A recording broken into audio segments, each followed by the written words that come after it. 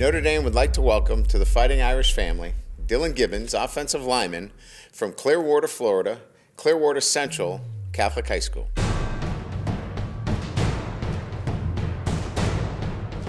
Dillan Gibbons, coachable, tremendous young man.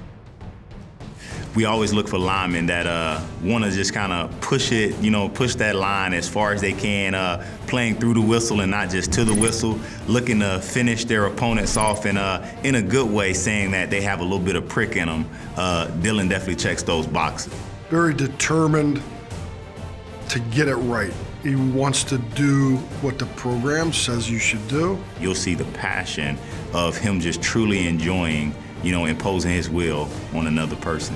Very eager to find out how good he can be, and it's super important to him. He's got a tremendous attitude about how I get better. So just a mentally strong young man, mentally tough, won't back down from a challenge, and if you put something in front of him, he'll just keep moving forward. They had a game where they had about 6 overtimes, and he was playing both ways. So he took, pretty much every snap, I think, except for one.